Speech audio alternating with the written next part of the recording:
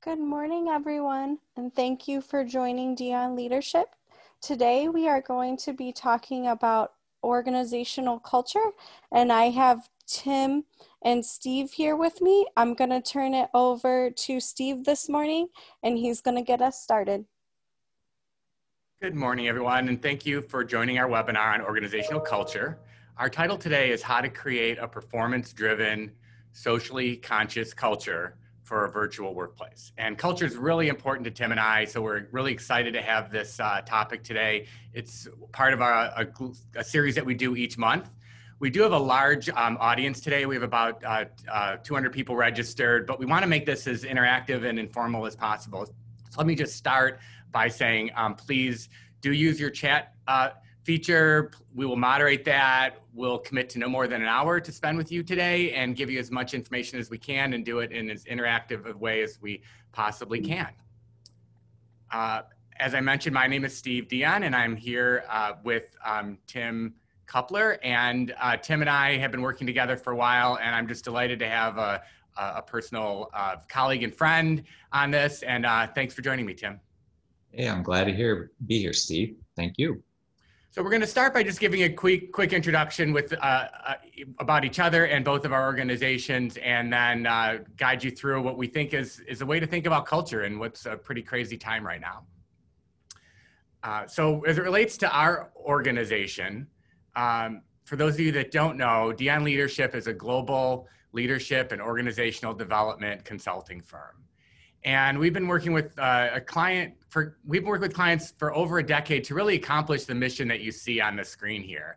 And so culture is a really important part of what we think you need to do to have employees reach this goal of starting every day excited and ending every day accomplished. So I'm really excited that we can have this conversation today.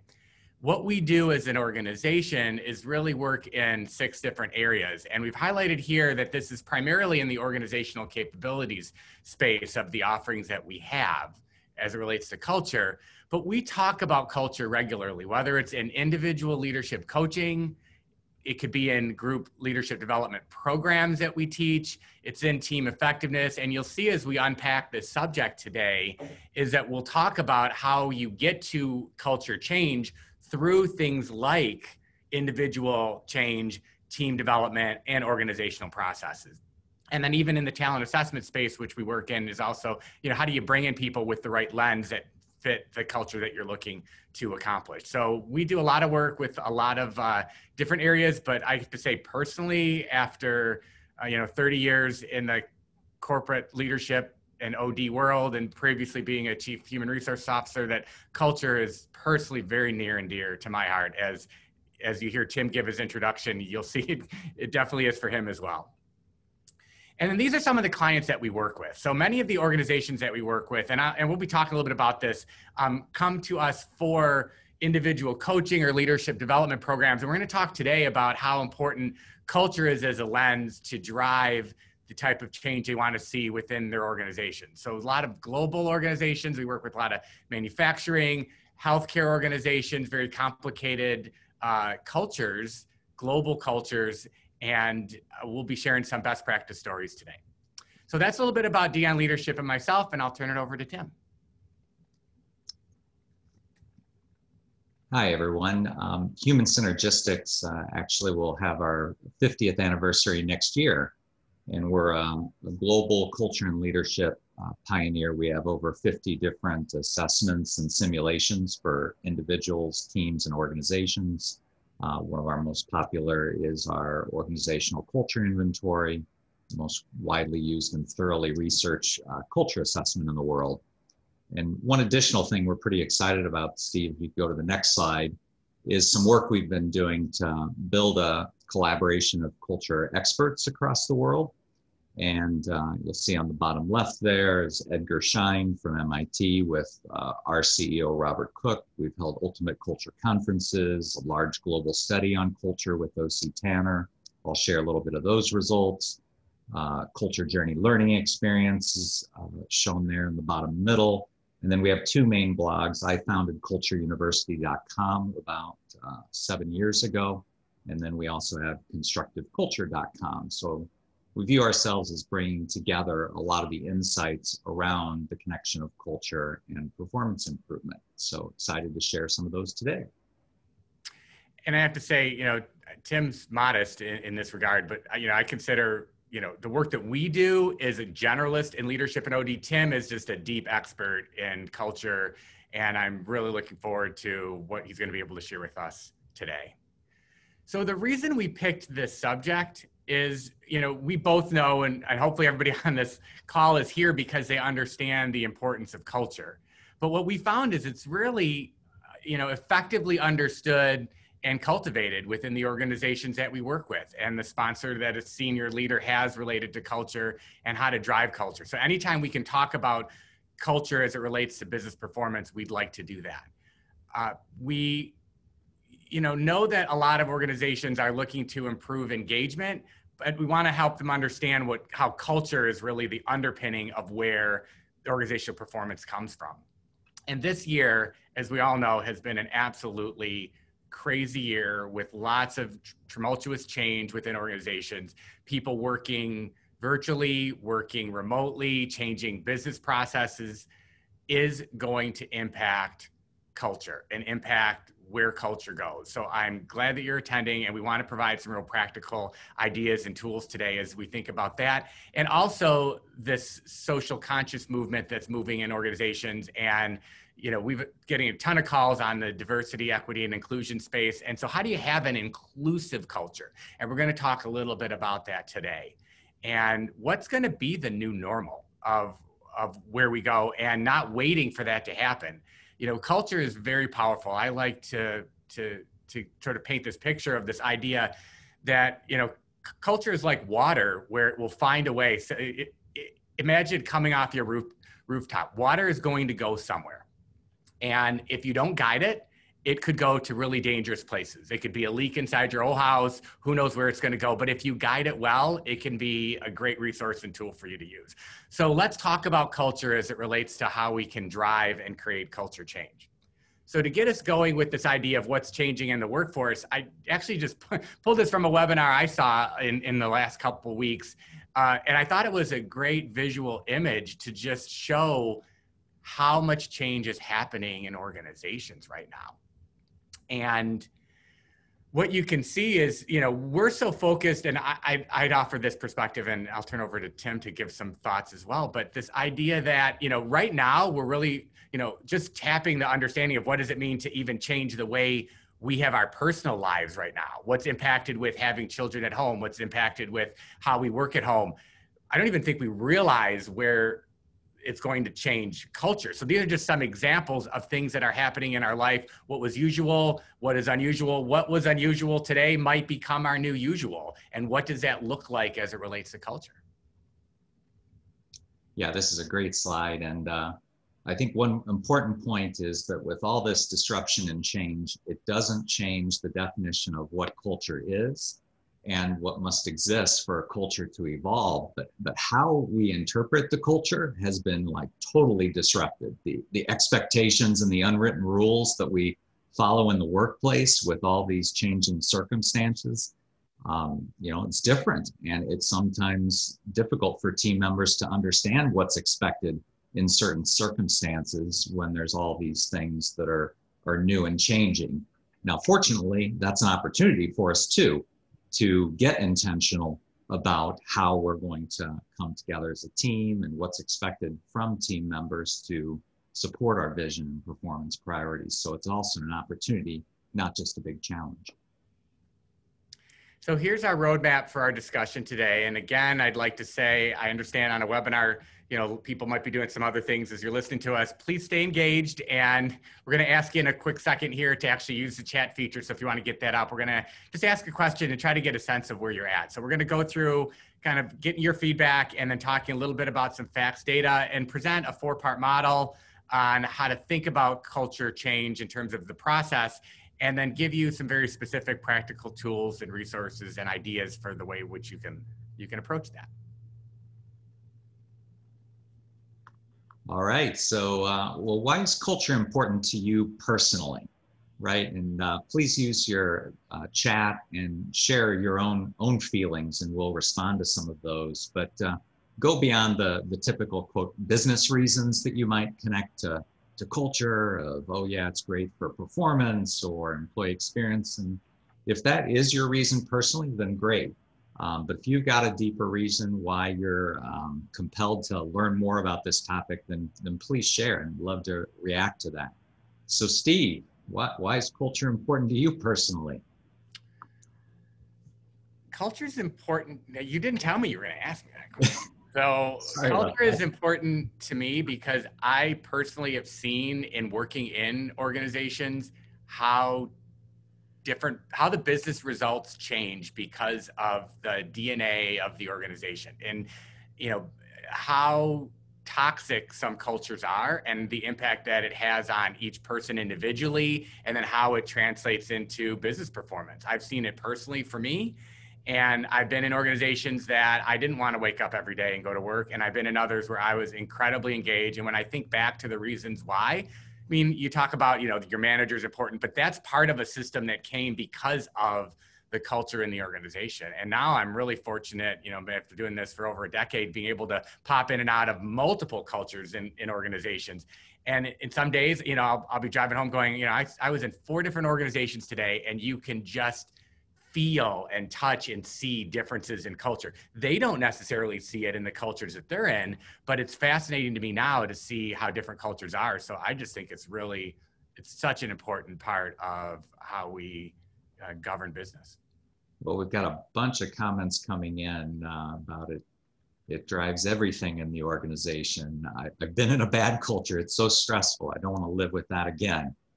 And that's kind of why I have the proceed with caution sign here, because why it's important to me personally is, I've seen the great results from a team really being united behind our vision and performance priorities, and just so excited. But I've also seen the ugly side of some horrible culture crises and been chewed up by things that played out in the culture also. So you have an appreciation for this over many years. What are some of our other comments here, Steve? Culture is the air we breathe. That's a great quote. And if it's polluted, that's another analogy we could use too. What does that mean? That's true. It drives and determines performance. Why are senior leaders so blind to it? That's a whole webinar in and of itself. Okay, well, good. I think as I'm reading through this is about where our content is going to go, and hopefully help you know what to do about it. We're not going to talk as much about why it's important. I think we're seeing here that we all agree that it is. Now let's, I guess, get into what do we do about it. All right, so we've got some background data to move through pretty quickly here. And I don't know if you've seen on social media or whatever, we actually have record engagement that Gallup has been touting, with this being up to all the way 37% of employees engaged. But the flip side of that is obviously those that are not engaged or actively disengaged. And, we're 20 years or more into this engagement movement, with the lines looking pretty flat here. And my belief is that the entire engagement movement, while there's been undisputed positive results from it with individual organizations, it's not getting to the level of culture. Culture is not engagement. You really have to do a deep dive beyond engagement to understand culture. And I think many of you on this webinar realize that. Next slide. Now, another huge trend is obviously with diversity, equity, and inclusion. These are statistics on gender. Click ahead a couple times here, and then once more. I mean, these statistics are just frightening about how our organizations are not inclusive at this point. And this is all founded in the culture of society. And if anyone thinks these numbers are going to move in a meaningful way without the culture of organizations evolving, they're crazy. It's just not going to happen. so we can get a lot more intentional with understanding what is truly culturally driven, and then what are other things that are impacting culture, and how do we approach working on those things to have the outcomes we're desiring collectively. Any reaction to this, Steve? No, I agree with you completely. And, corporate, entities are really a microcosm of what's happening in the society at large. People come into that organization as leaders, and we'll talk about where culture comes from in a minute. But as leaders who make decisions in organizations have new experiences, they can bring those into the workplace, or leaders can try to bring it into the workplace and it gets blocked and we keep an old culture. So trying to understand how to bring these newfound thoughts, feelings, attitudes into the workplace, whether it's we can do things over a screen like we're doing today, whether it's being more inclusive related to gender, ethnicity, and age. I mean, the list goes on, but helping to understand and be mindful of the decisions that we make that will drive the collective culture. So I think we should get into how to do it. Yeah, let's jump ahead here. Next slide. We also hear a lot about culture related to crises. Click once more. There's every year a few major crises related to culture. The latest is Boeing and the FAA, and there being a culture of silence and things like that. And I love this quote from Edgar Schein that bright people doing stupid things falls in a bucket we call culture. That these organizations all have great systems, great processes, but it can get away from you if we're not very intentional about culture. Next slide. Well, and I'll add to this too, that we get organizations that'll call us to say, can you coach the senior leader in this one location? And we'll get into that plant or location and realize that there's a whole bunch of things happening there that the organization doesn't even realize is happening. And it's shocking to see pockets of dysfunction. But I'd also say that the reason that we're trying to bring this topic to today isn't just about those, classic Enron stories of the world. It's also about helping you realize that a good culture can become a great culture, and all these little things need to add up to make that happen as well. So it isn't just about, the tragedy parts of this, but let's, polish the stone.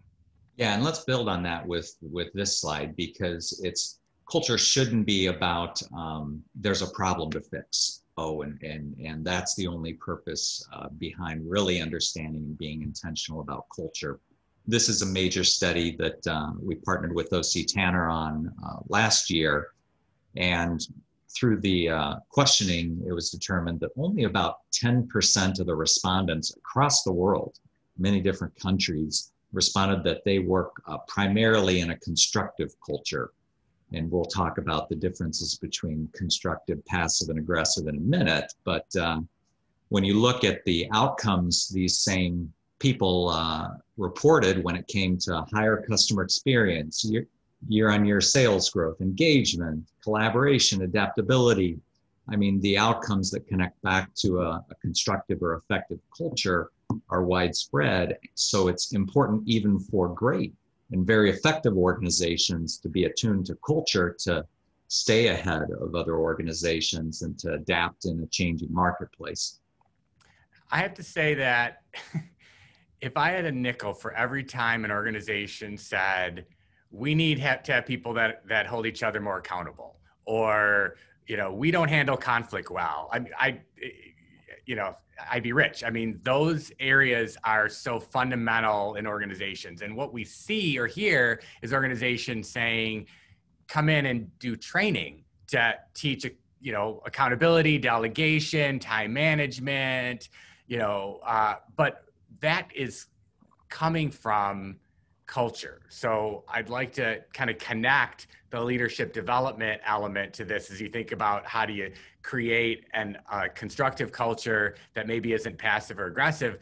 Skill is important for a leader, but it is coming down to culture is where it's really being driven from.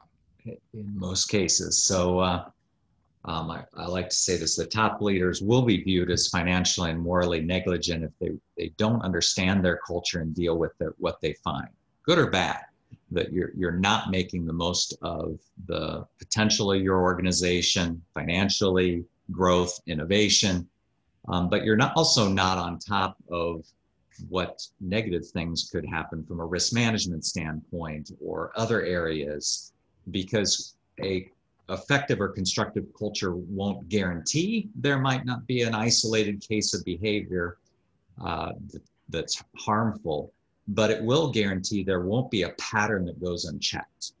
So let's really do this for the right reasons to be able to support our purpose and performance priorities, but also this is important to make sure that things don't get away from us. And I'm going to pause too. I'm seeing some things in chat too, where people are talking a little bit about culture and CEO's role and bad culture. And as we just saw on the last slide, this idea of constructive cultures versus passive aggressive. One of the things that's really important as a learning point today is just to have a model to talk about what effective culture means for you. Because if you ask different people, is it a good or bad culture? That definition of bad is in the eye of the beholder. And if you're holding the keys to, a kingdom that you think is yours, it might feel like a great culture for you. So be able to have a common language and a way to have a dialogue where we can see things, we can look at our results, and we can look at our processes and our behavior. That is a really important part of how we want to drive getting some alignment with culture. Absolutely. So let's talk a little bit about how you make culture and performance change. So we're going to share with you this idea of just of a simple 4-part model. For our clients, we've used various models. I really like the Human Synergistic model approach to this and making it very simple. But this idea of first understanding why, to discover and align what is your culture. Some of your chat said CEOs are blind to it. Well, they don't even understand what culture is or isn't. So our job as practitioners is to help understand what are we trying to accomplish and connect that. I think the quote about culture eats strategy was a couple times in the chat here, like helping to really drive that. And then building on a base is next, creating a change plan and learn and sustain. So I don't want to go through it too much here because we're going to kind of unpack this model as we talk over the next few minutes. So in terms of understanding the why here, culture just can't be the pet project of HR. That's a really important distinction. It needs to be a business imperative. And so part of what we want to help you do is to give you some tools and resources to be able to identify how do you make it such, and understand it's really important to understand what you want to accomplish before you even start. So you can see, and we'll build out the slide as we go forward, what are those major elements under each of these areas. But in terms of understanding why, before you just start to measure things or make change or say, we shouldn't be like this, let's define what it looks like and why. And we'll give you some examples here of by industry, how an organization can do that. So the key here with understanding why is that you won't see on this list, create a great culture, right? Culture can seem like a bottomless pit. So that's why we want to be clear about the outcomes or results we're targeting. And then we can understand how our culture is helping us achieve those results and where it's holding us back. And, the framework Steve was sharing there, that's been used from everything from small businesses to some of the greatest, culture stories and crises you've seen in the newspapers. It's more of a tried and true way of thinking, but it's always customized to the particular situation and needs of the organization. But the key is really starting with a why that's really connected to the purpose and fundamental priorities of the organization. So when your CEO comes back and screams and says, why aren't we getting things done quicker around here? Why can't these countries work together? better, whatever those kind of business imperatives are, we suggest that you start with, well, let's back into what got us there. And as you're again saying in your chat here, having a culture imperative and realizing it's the decisions that we make as an organization are really where that comes from. We've been working with a lot of healthcare manufacturing organizations recently. And I have to say in healthcare, one of the things that we're seeing is organizations trying to drive a system-wide approach for patient safety, for growth through cross referrals, through driving efficient outcomes. And to do that, it's changing the culture around how each leader and individual who comes into work each day approaches that. And that has then become a galvanizing point to do culture work. That would be a great example. Now, a few of the key things with this understand the why. Again, we can't dive into all of this in this one webinar, but a few things that are often missed are really laying out the current state related to that why as far as current strategies, priorities, and plans, because often that's a big part of the challenge is people aren't clear about priorities and plans and what's expected of them. So we want to make sure before we get into the culture assessment, we're really starting to lay out the current state beyond the culture as far as our plans and strategies. Another key thing that's often missed is we like to talk about these history sessions because we need to understand how we got here, that it's not good enough to just dive into the current state and start moving forward because we can't really understand and connect the dots on the current state really well without understanding history. Then it's much more clear how we got here, why it's so deeply entrenched, and what are some of the things we built up in the organization. So often when we do these history sessions, we might get feedback, well, there was a period of time where we had some changes in CEOs, we got a lot more disciplined and focused on financial performance, but that was the period where there were some unintended consequences of maybe some competition between teams and haves and have-nots. So when we understand history, we can really start to tell the story with our organization of how we got here and where we want to go. All right, now with Build the Baseline, now we're diving into understanding the culture, what's helping us with the targeted outcomes, what's holding us back. And again, we're not diving in to take a survey or something right out of the gate. We really want to do some thorough focus groups, maybe by levels, locations, departments, understand the current language in the organization about how the culture is playing out related to patient experience or other priorities. And then the purpose of the survey is to help us bring a common language and measurement to the stories that are already out there in the organization and maybe illuminate some additional things. But the key is we're not starting with a survey to tell us what to do. It's helping us bring a common language and measurement to the stories and examples that are already out there in our organization. And I'd say without data, it becomes very challenging for a senior team to have the same reality and align on what is current state and what they see might not be what's happening in an organization. And it's so important to collect not just some data, but the right type of data and information. And we want to talk a little bit about the difference between measuring climate and measuring culture, because many organizations that we know have an annual survey where they're looking at engagement, they're looking at satisfaction, they're looking at some perceptions of the workforce, and that's really climate. So it's understanding how do things, how do I feel about the goals and strategies and involvement within our organization. Culture is something very different. And now we're going to really get a little deeper dive into what we mean by culture is the norms and expectations within the organization. It's those unwritten rules of how we work around here. And it's the assumption that we have when we see something, we always do this. And if this happens, this is what the outcome will be. And measuring what those underlying fundamental norms are is really what we think are the way that you can help an organization fundamentally change.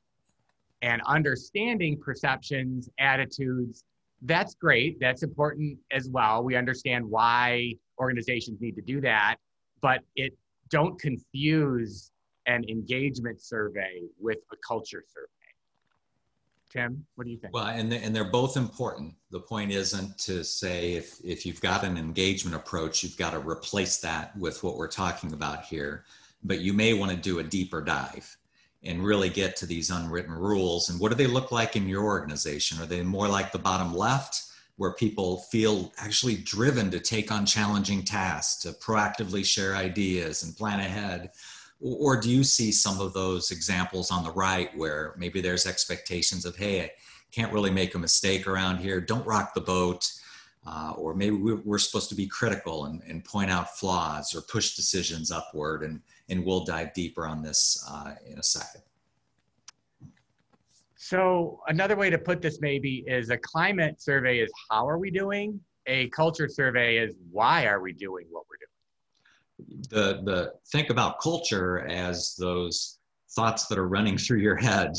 You know, the realm of culture is all about beliefs, assumptions, behavioral norms, values, these invisible aspects, but it's these thoughts that are running through our head about what's expected of us in different situations that's really driving our behavior.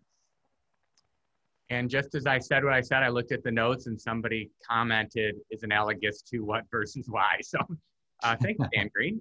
Got some groupthink here going on. That's great. Let me pause too as we get into the next area and just make sure I appreciate all the chat that's here. Here's a specific question for you, Tim, and then we can get back into it. Tim, has your approach changed during the COVID period? Do these meetings work as effectively when held remotely in your opinion? We've had some really interesting projects as far as, you know, everything being done virtually. Yes, it can be a little more challenging because, you know, as a facilitator, you're taking cues from other team members and those types of things when you're in a group, in a room, and you can digest everything. So it does take a bit more effort to connect on the side and plan a bit more. But again, it doesn't change what culture is and what needs to be part of the change effort ideally. But it definitely changes how you facilitate things and what you have to do additionally to help support communication and building clarity together. So another analogy we often use, this is from the culture journey and learning experience we built with Root, is think of culture and the current culture as being signposts, these unwritten rules we follow. And some of those signposts are blue or constructive. They can help us achieve goals like communicating ideas, involving others. Some can be green or passive, where we might avoid confrontation or push decisions upward. Some might be red or aggressive defensive. They may help us for a period of time, but sustainability will be an issue. So what are the signposts we're following in the organization? How do they differ by level, by team? And then what's reinforcing those signposts? What are the rocks, the systems, structures, leadership approaches that have been built into the organization over its history that are the key to change? Because we can't work directly on the signposts in people's heads, but we can work together on our leadership approaches, our systems, processes for engaging team members in improvement efforts. So we've got to understand them both, the signposts and the rocks. Next slide.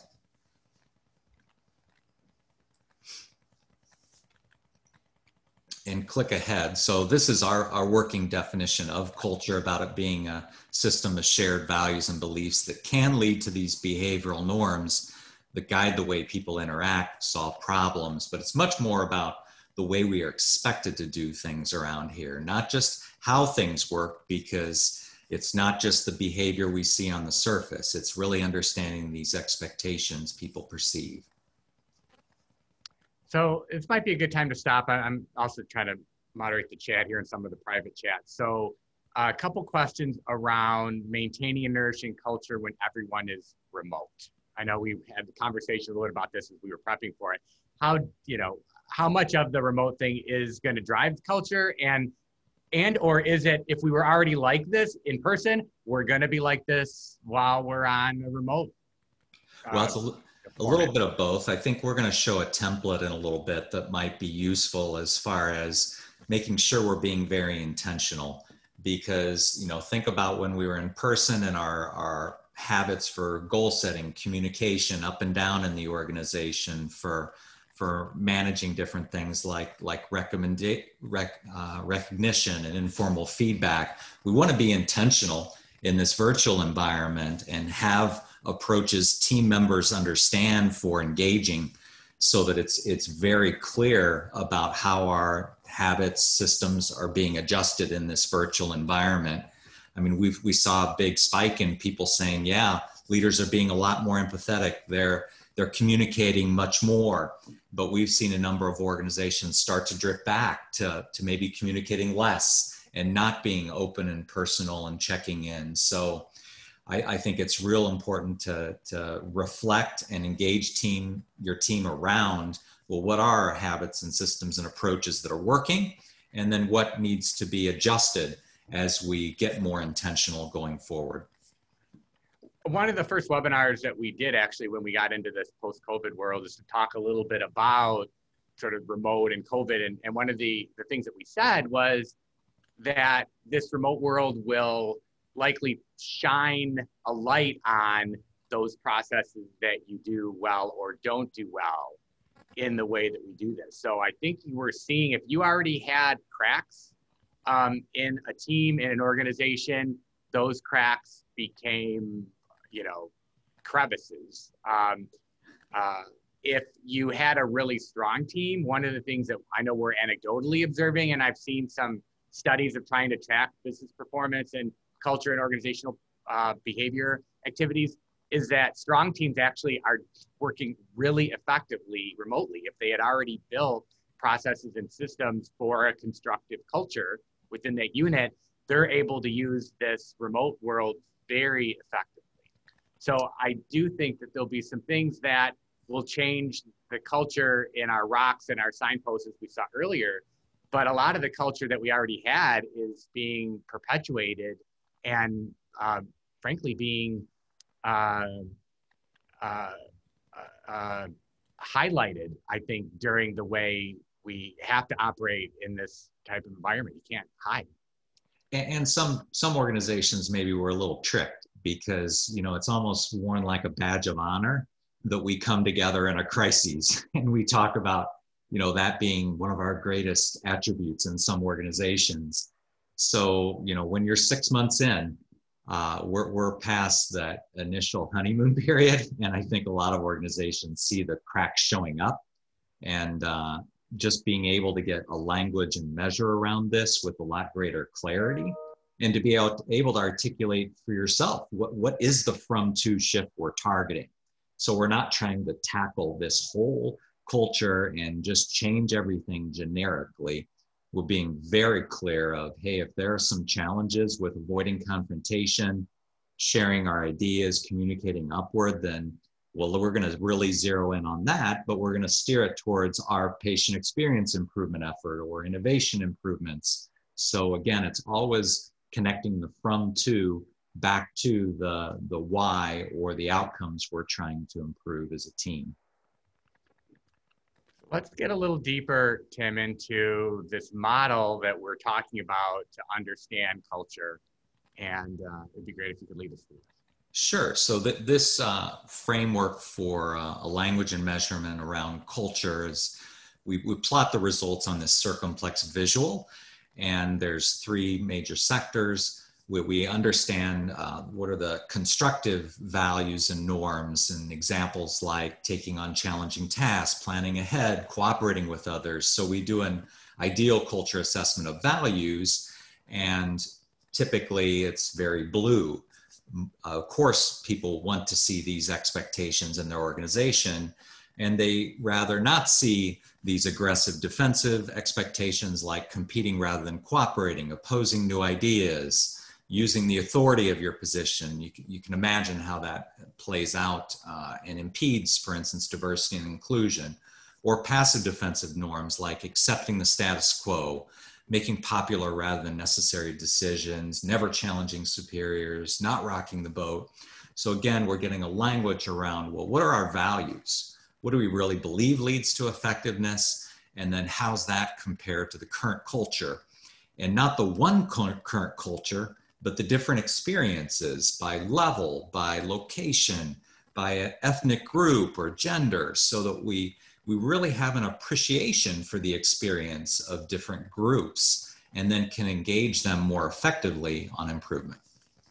And so if you look at these simple 12 items as a lens for having this conversation, you can see how different it is of a conversation you're going to have when you have this type of data than if you have data around employees agreeing that they like their benefits or agreeing that, it's a safe place to work around here, or something that you might want to know for a different reason. But if you really want to understand the culture and why do we do what we do, you can facilitate this type of conversation much more productive.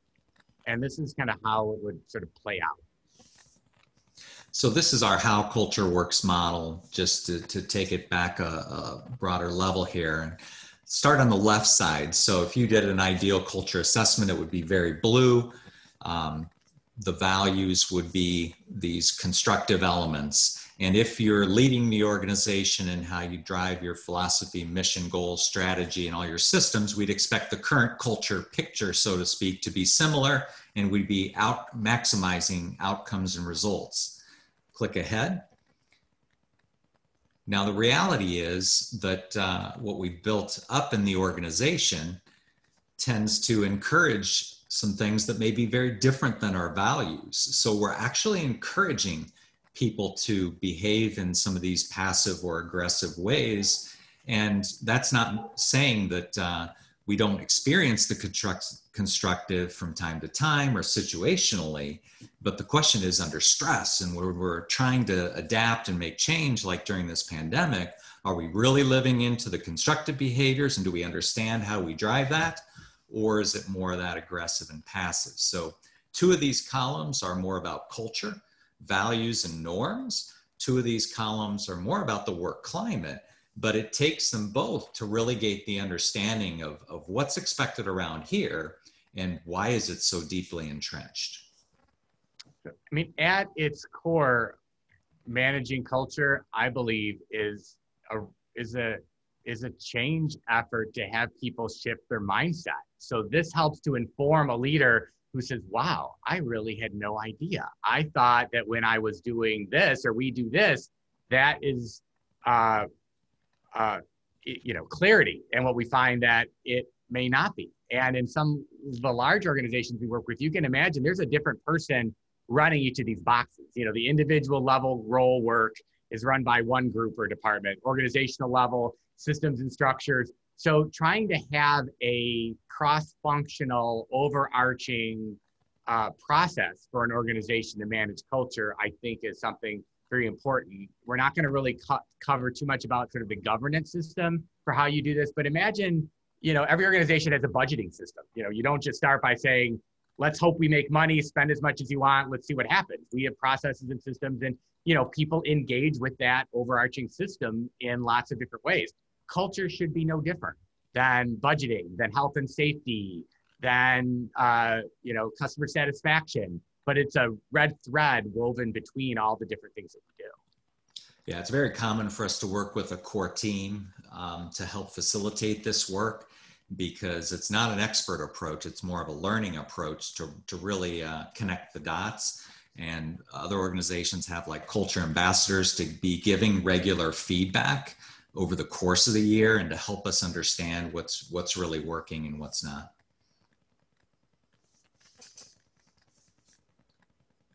There's a couple questions coming in, and I'll get to those in a second. Let's just kind of finish this little piece, and I just want to acknowledge that we'll have a few minutes still for those questions.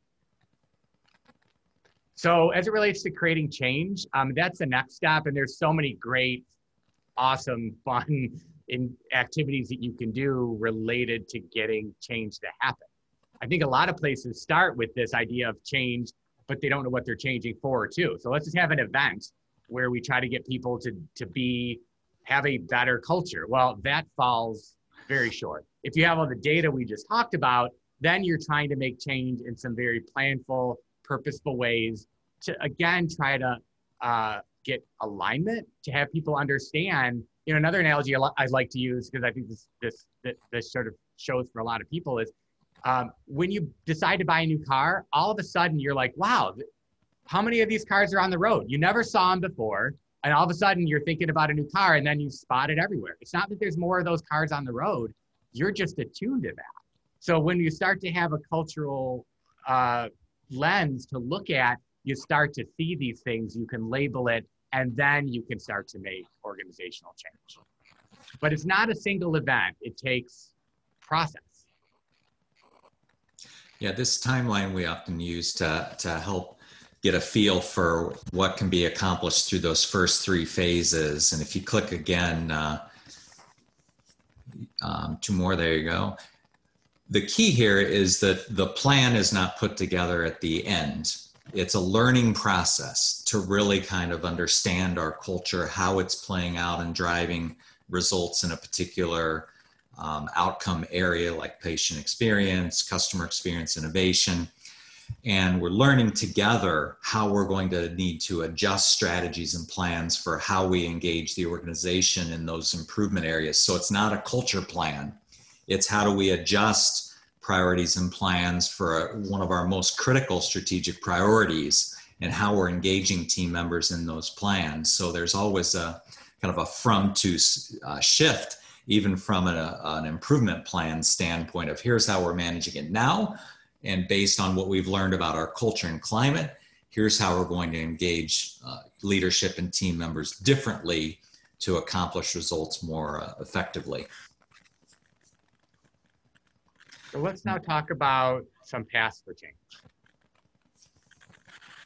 So on the creating change front, a lot of people say, well, what are the details? What's involved in that? And I found it very beneficial to think about three parallel paths. So click ahead.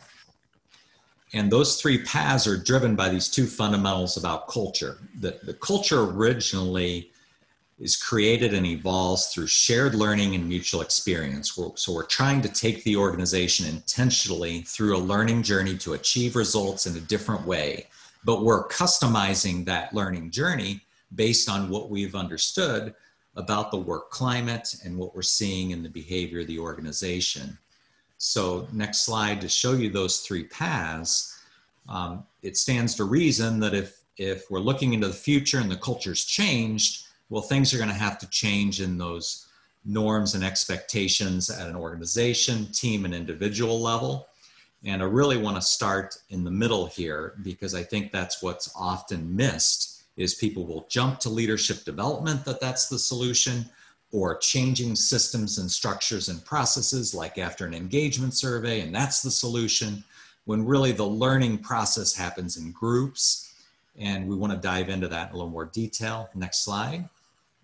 So think about it as a petri dish, and you can click all the way through this, Steve, where you've got to have a lot of elements for the culture to grow, so to speak. And we want to have a team that wants to help, maybe is driving that patient experience effort. We want to have a very repeatable team approach on, well, how's that team connecting to leadership, and then obtaining the input of the organization as they manage improvement. And then we've got to make sure leadership is giving the support and empowering teams and groups to be able to make change. So we're never going to change the culture throughout the organization all at once. So think about it like this type of culture, where we want to be very intentional about where we're targeting and with what teams, so that we can capture those learnings and things that work to share with other teams and manage on other performance priorities.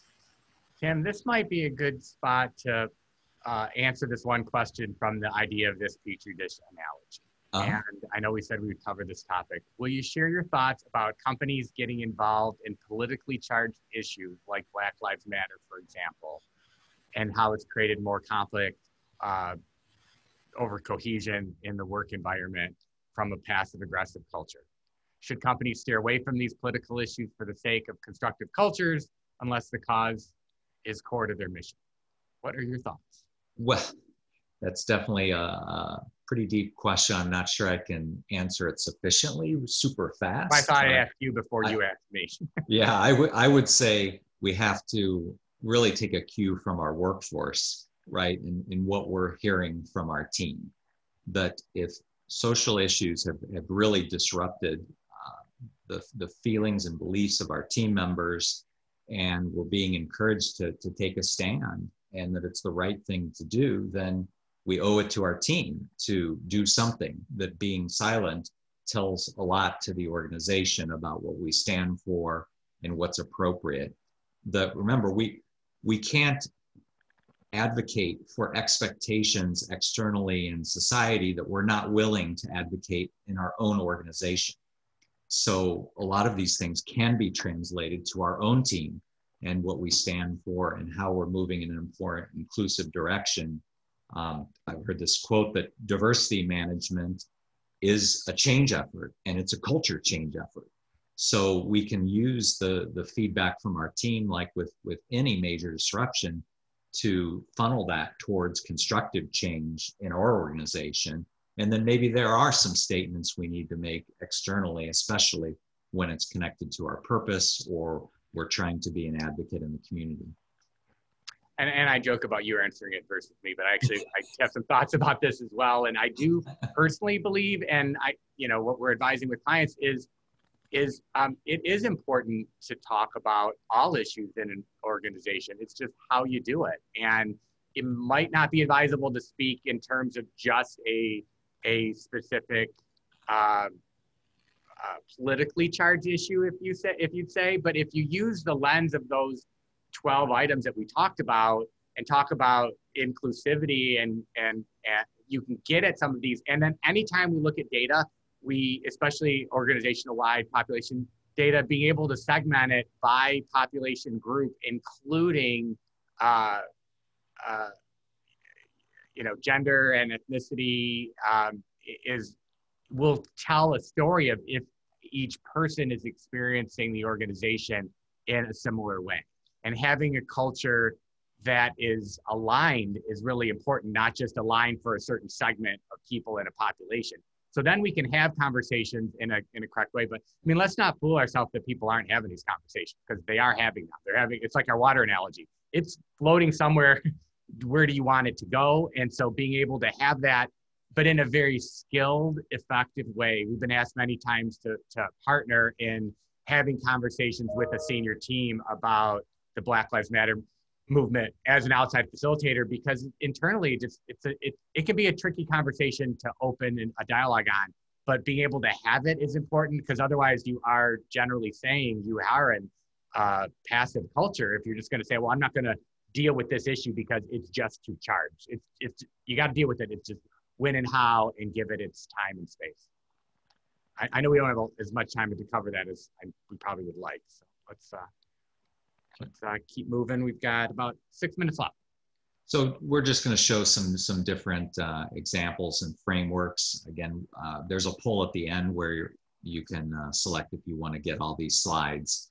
But we use this often where it's an operating model comparison templates to kind of lay out your current team approach, either as an organization, a department, a location, and you might change the rows to other system structures, those types of things. But the key is to get intentional about how are we connecting these to be intentional about behavior and the results we're targeting.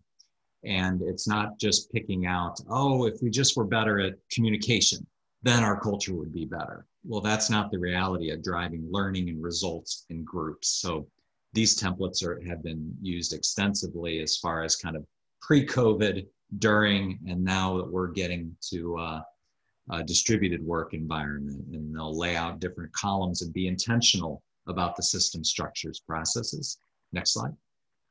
So another example that we've used for clients is this example. And again, won't go into it, but just to share with you some ideas that you should create frameworks and ideas so that you can, replicate, create your soup stock, and then you can replicate that, if you will, in this. So this is the way you work program and how you would go through a 4-step process to move from selecting a practice area to being able to get to the point where you produce new artifacts, as we talk about in the cultural language, to make something alive. Your version might look different. We could help you figure out what that looks like, but being able to have a program like that. Or here's yet one more example of a mindset shift model of helping an organization change their mindset. So what process do you go through when you're action planning to really not just say, let's do this around here, but really, using the data that we have, looking at underlying assumptions and beliefs that drive why we even think that this would be a good outcome, and working through a very intentional model. So those would be some examples of things that you do in the change part of this process. Now to dive into the final kind of learn and sustain piece, we want to show a visual here next. Go ahead and click ahead. This is a typical timeline where those 4 phases play out, and the key is committing to an improvement cycle where upfront we're committing to 6 months out, 12 months out, re-engaging groups in a very thorough way to obtain feedback on, well, what worked and what didn't with our improvement plans, for instance, related to patient experience that we may have focused this effort on. And again, we've got the plan laying out what are we doing organizationally with any subgroups or teams that might be focused on certain performance outcomes, and then individually with any leadership development or other efforts. But the key is not to just start implementing improvements without clarity about when are we going to get feedback and really check in on what's working, what's not, and why. So we're guaranteeing learning. The only question is the results. And just here's another example, drawn a different way with the plan that we use for a client that is also showing this idea of the multiple facets of the activities that you do on the individual, team, and organizational level around a concerted effort together to manage culture, policies, practices, systems, and leader skills. But being able to put it all together is a really important step. And if we're doing the measurements, this is an example, if you click ahead, where the organization had their ideal, this is what we really value, but you can see their starting point was very different. And just in about a period of 16 months, they made substantial progress, and really you can see that aggressive being reduced, the red and the passive and the blue starting to grow. But this should be a learning process, and the first, let's say, year or so should be the most difficult period. Then we're building on, well, what do we want to do differently for next year based on the approach and what worked the best. So there's a key shift here that's happening pretty quickly, in 6 to 12 months, where we're going from this awareness that culture is important and lacking common language, measurement, connection to strategic plan and outcomes. And we're really shoring that up with a lot of clarity in a shorter period of time. So we want to close. We only have a couple of minutes left. And to help understand with all the folks that we have on the call today, what you're looking for, we wanted to ask you, Lauren, if you could launch our survey to answer this question, and then we can help appropriately get you what you need. Do you want to obtain the slide deck and culture tools of the video resources in some areas? Would you like to have a follow-up meeting on some of the subjects we had, and then either both A and B or neither A and B? You're in a good spot, but that can help you figure out what you can do next and how we can help support you. So we'll leave that up. We just ask you answer, in terms of how we can help support what you'd like to see. And this was obviously covered at a super high level, but we can dive into very specific examples and data if need be. And as that's going through, let's just close up as well and talk about next steps. Sure. So love to connect with you on LinkedIn. Please reach out to me or email me at any point. I really feel we are living in a culture where new rules are being established for what's expected in the workplace. This is an awesome time to be interested in this topic. And there's two learning journeys, one for your organization and one for you individually. So look forward to collaborating with you at some point. And thanks, Tim, for joining us on our webinar. I just want to do a couple housekeeping things. This is the last slide, and just say we do have some other toolkits on our website that if you're looking for some other things around like leadership development resources that could support culture, you can download those. We're going to be launching a new training catalog next week with some new blended and learning activities, so watch for that. And we recently just wrote a blog on belonging, and as I was going through this, I thought, you know, the content in that blog is actually very relevant to thinking about the subject we have here today. So you may want to check that out. And then we are planning a November and a December webinar. We've got a 5 or 6 subjects we're trying to whittle down to the best 2. And so look for those dates. They'll be coming out shortly. Thank you so much for spending your time with us today. Be safe, be well, and I hope you can join us again soon. Thank you, everybody.